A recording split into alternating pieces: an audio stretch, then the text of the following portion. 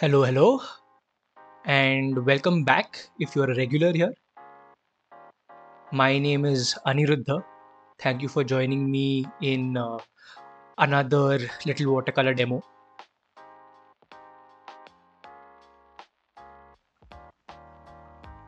Today I'm painting a night scene.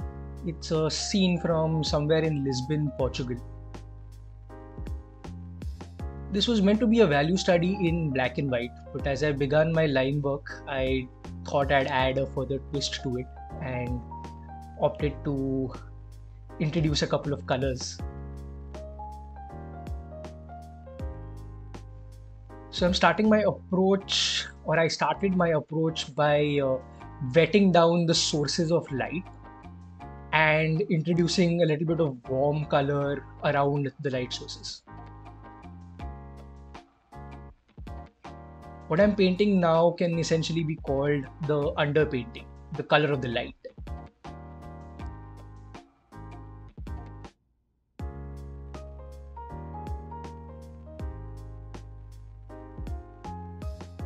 Night scenes require a lot of paint. They require you to go quite dark.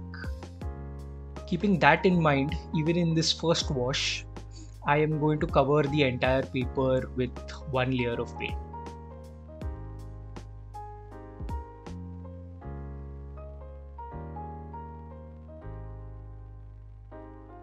I left the sky for later because I wanted to add a cooler color to that area.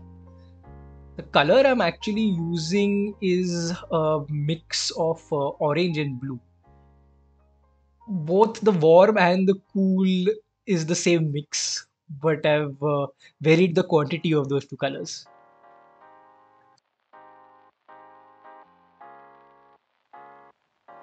One point I forgot to mention was some of the light sources I have covered with the masking fluid before I began laying in the initial wash.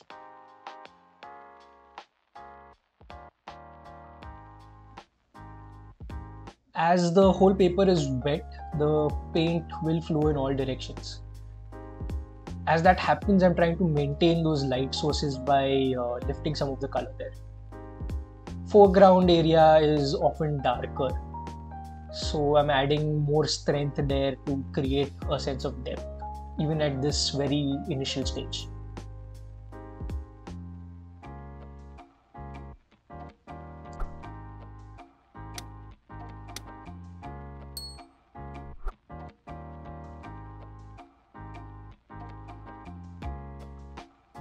That is about it for layer 1.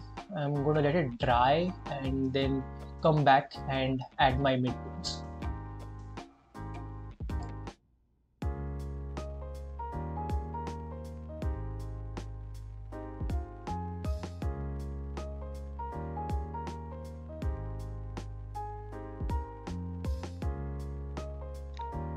Kindly allow me a few seconds to talk about my offerings on Skillshare. If you like my way of painting and want to learn how to do so yourself, I publish full-length tutorials over on Skillshare. You can use the link in the description below to get 1 month free access to the platform. Alright, now back into the video. In a night scene, a large part of it can be considered as mid-tone value. Because of this, when laying in the mid-tones, it's best to mix in a large pool of color as you will be covering almost the entire painting again.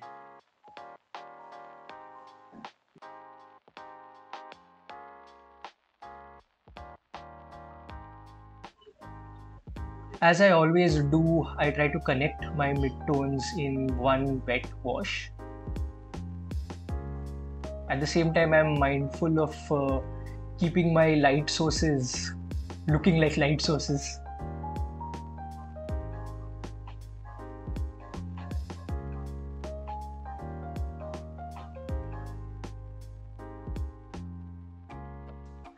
This was meant to be a practice piece, but if I was painting the same scene again in a larger size, my approach would be the same. That is why I do these value studies.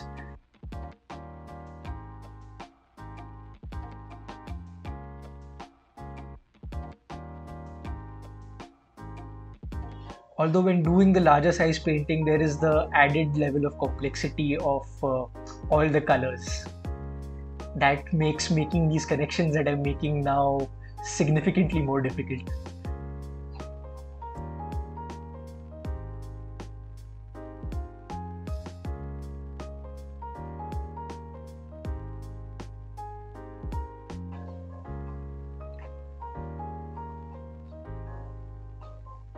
I myself did not mix enough paint when I was starting this layer off.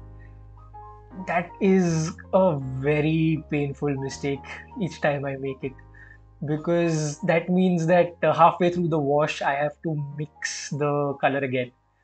Not only is it difficult to get the same shade, it also means that I lose some of those lovely connections that I was making in the midtones, leading to hard edges.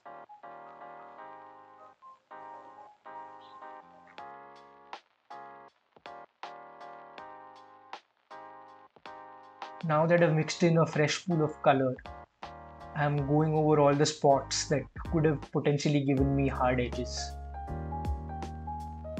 which means that I pretty much need to go over that entire section of midtones one more time. That's a risky step to take because this is when cauliflowers happen. But as this is a practice piece, I'm more than happy to take that risk, as risk means learning as well.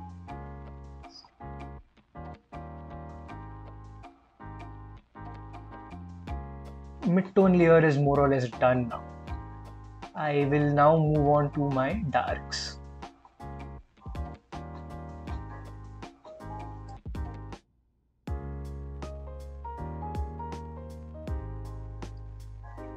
This time I've made sure that I've mixed in a large, strong puddle of paint.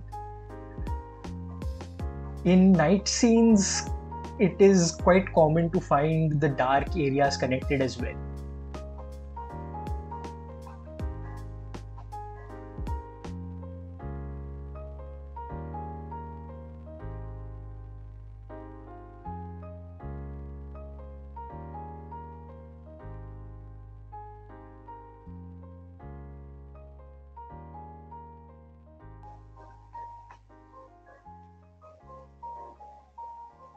Also notice how for this layer of darks, my color mix is much cooler than the initial layers. For each layer, I've actually mixed in my color to be cooler and cooler.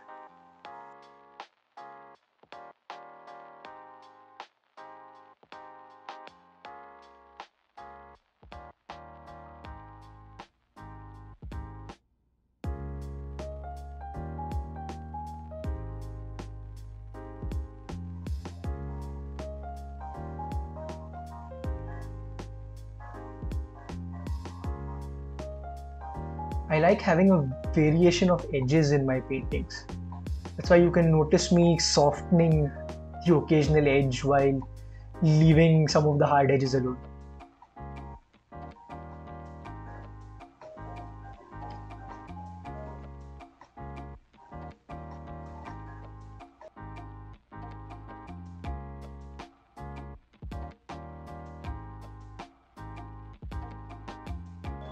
Now on to the next section of dark.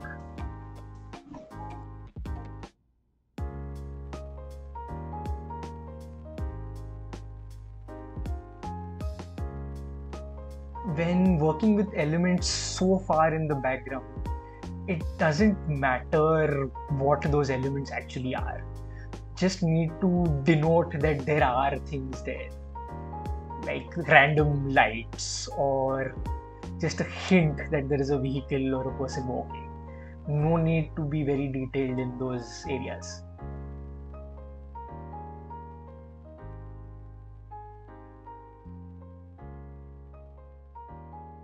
As I tackle the front part of this building on the right, I have already taken the decision that I don't want the viewer's attention to be drawn to that area too much.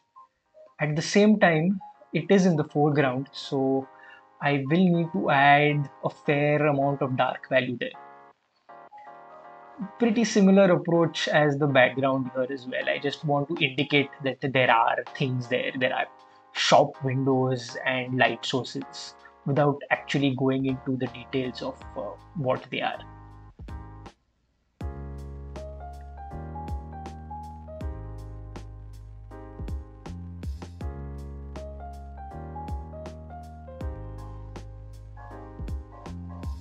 When filming a painting, I usually keep my paper in a fixed position.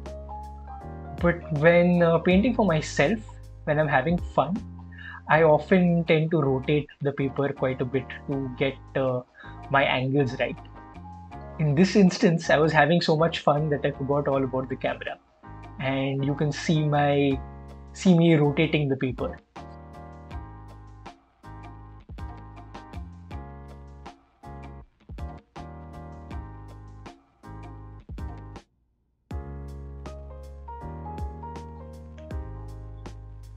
This actually happens to be the first time I'm using hot press paper. I did not like it very much in the past, but this particular painting is somehow changing my mind about hot press paper.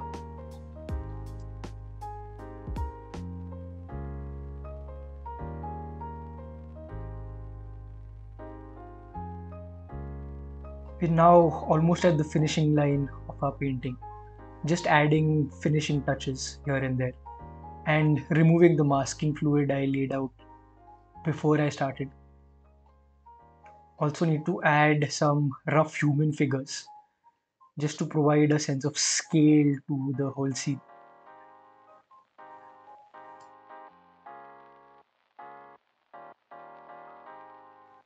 So I hope you enjoyed this quick little demo. Do like and subscribe, do all the YouTube things. It's only your encouragement and feedback that provides me the motivation to do more of these. With that said, I hope to see you in the next one. Thank you for joining.